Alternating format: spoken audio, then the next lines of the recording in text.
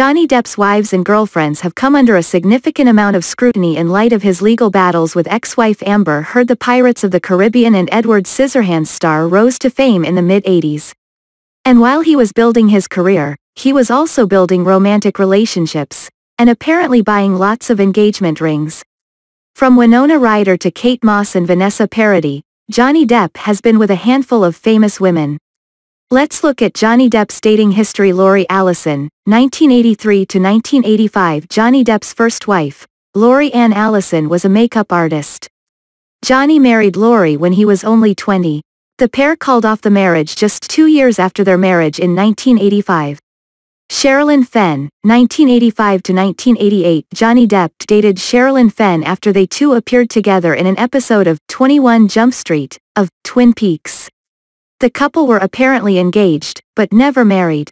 Jennifer Grey, 1989. Johnny Depp dated Dirty Dancing actress Jennifer Grey around 1989, and the pair were even rumored to be engaged before they split after a year. Winona Ryder, 1989 to 1993. Johnny Depp proposed to Winona Ryder in '90s, and the two were one of the most iconic couples back then.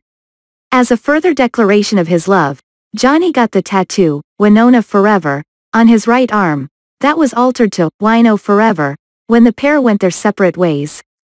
Kate Moss, 1994 to 1998. Kate Moss and Johnny Depp were one of the hottest couples of the '90s and were together for 4 years.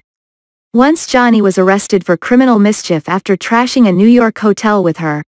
Naomi Campbell, 1998. After Johnny Depp breakup with Kate Moss, Johnny moved to her friend and supermodel Naomi Campbell. The couple dated briefly in 1998.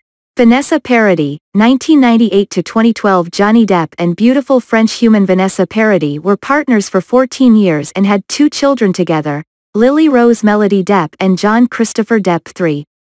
Amber Heard, 2012 to 2016. Johnny was back on the marriage train in 2015 when he wed Aquaman movie actress Amber Heard in an intimate ceremony in the Bahamas. The couple seemed perfectly fine until Amber filed for divorce in 2016, claiming that Johnny physically abused her.